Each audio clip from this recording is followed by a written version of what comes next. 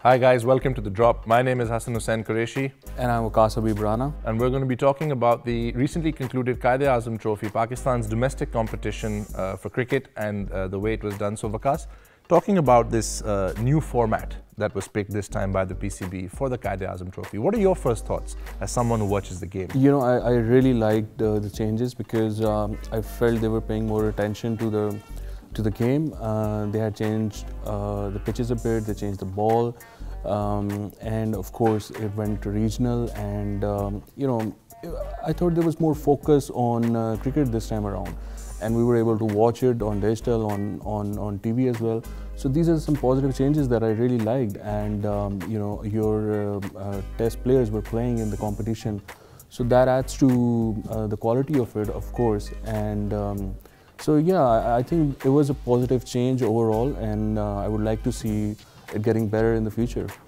So one of the big things that had always been there in Pakistan cricket, something that even the Prime Minister himself had opposed, was the involvement of departments. Now people felt that it should be, nobody relates to a department team. Do you think that fans this time around related to the fact that it was provinces, it was teams from places where they belong to, and seeing the players from those areas playing for their teams, did you think that made a difference? I don't think it's going to be that easy. I mean, just by you naming a team, Central Punjab, yeah, or Central South Punjab or South Punjab, I don't think you'll be able to attract the crowd that easily. You need to make more effort.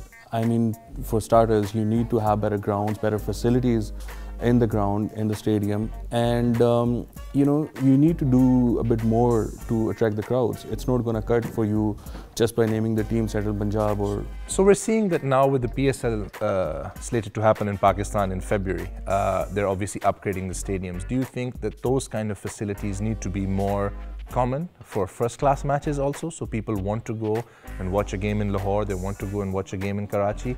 This idea, I know you and I were talking about it, that just having no price on tickets, having free tickets in itself is not a good enough reason to go to the game. I think it's a myth, and I think they need to move beyond that.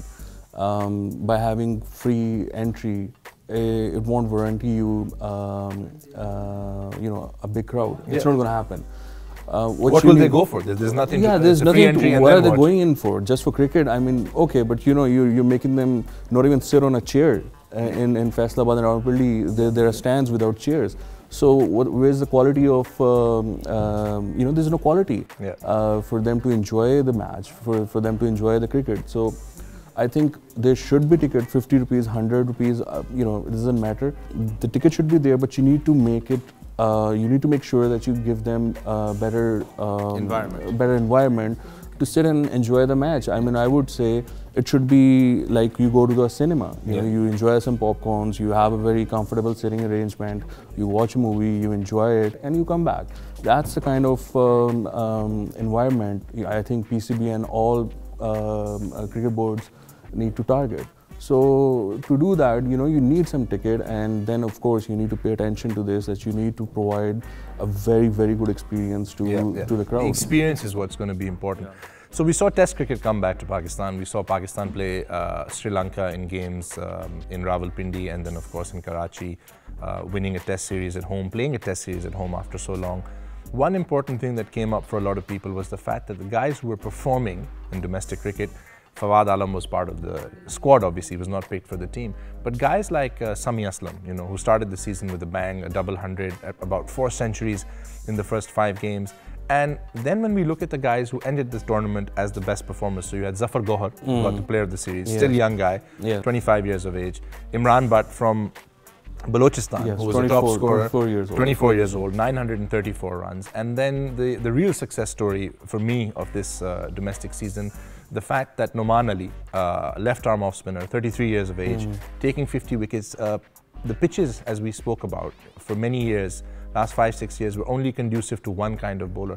So the fact that these guys stood out now for the future, do their performances merit selection, or are we still going to just keep looking at it and saying, no, those are just numbers, more is needed? What more does someone like them need to do to get picked for Team Pakistan? You know, before the change in the domestic structure, I also used to think that the numbers don't really tell you the real story. I mean, if a bowler has taken 50 plus wickets, it doesn't mean he's really, really good, because, the pitches were so bowler friendly. Yeah. So, it was very easy for them, for medium pacers to take wickets. Yeah, this is all that we were getting was medium pacers taking wickets. So, but now that you have made changes, now you've come up with a plan that this structure is a good structure. Yeah. Then you don't have any excuse. I mean, if Noman Ali and other batsmen, if they perform well, yeah, you do not have an excuse not to pick them. Yeah. You'll have to pick them. You'll have to give them a chance, because if you don't do that now, then it means there's something wrong with your domestic structure. Yeah, yeah. But no, you have changed it. You have made some changes, and I say these are positive changes. They are, yeah. And I feel the players who perform now, they are good enough to be part of your national team. So if we don't see these kids coming to the national side, then I feel there's something wrong in the selection. So there's one other concern or question that people have, is that we're seeing a lot of players doing well. We saw Umar Akmal hit a double hundred in the final, play very well throughout. We saw Kamran Akmal, as you mentioned. I would rather ask you this. So Umar has performed well. He has hit a double hundred, in fact, in the final. So please tell me, should we pick him? If I'm going to be honest with you, for Test cricket, maybe you need to give him one chance. I think in limited overs cricket, his last few games should be the last time he plays for Pakistan for a very long time.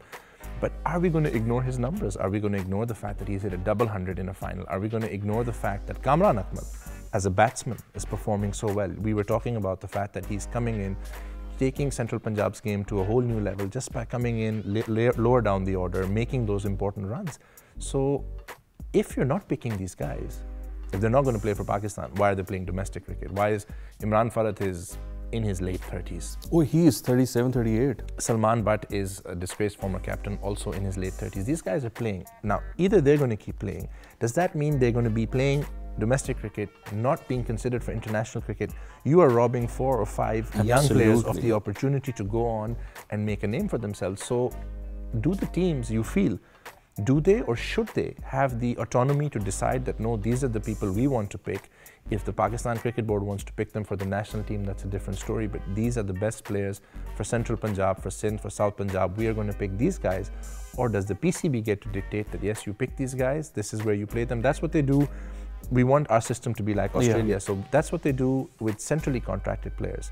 That yes, you can bowl them a certain amount, play them a certain amount. But what about the guys who don't have central contracts? If we're not going to consider them, I mean, this is something the system needs more clarity on. Yes, no? yes. And that's really what it needs. It needs more clarity.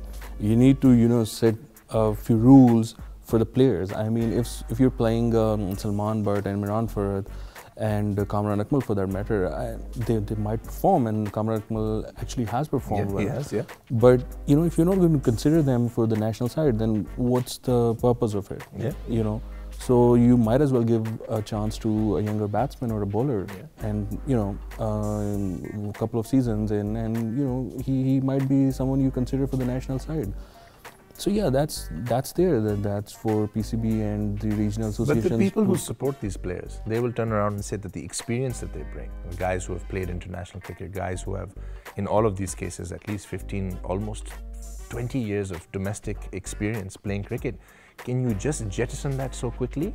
I mean, yes, personally, I wouldn't want Salman Butt's experience anywhere near any of the players, given what he's done to Pakistan cricket, given what Imran Farhat and given what Kamran Akmal have all done. But you cannot walk away from their numbers. You cannot walk away from the fact that these guys are playing 15, 16 years of domestic cricket, have all played international cricket. Do they have something to give young players, or do we need to make a clean break and say, guys, figure something out for yourself and we're going in a different direction? Hassan, I don't think we can actually make a decision on that. Yeah. It's a very, I mean, both arguments I feel are good, good enough. So it really is what PCB wants, or the regional associations. They want to bring to the table. Yeah.